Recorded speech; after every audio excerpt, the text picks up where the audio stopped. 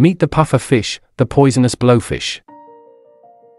Pufferfish are also known as sea butterflies because of their brightly colored scales that resemble wings. They have a long, tapered body, with a rounded head, and 4 teeth that fuse into a beak-like shape. They can grow up to 3 feet long and are scaleless, but some species have spines on their skin. What makes the pufferfish so special is its ability to inflate its body by taking in water when it feels threatened. They can expand to several times their normal size, and turn themselves into a nearly inedible ball. This is because pufferfish contains a deadly poison, called tetrodotoxin, which is 1,200 times more toxic than cyanide. Poison in one pufferfish, enough to kill 30 adult humans.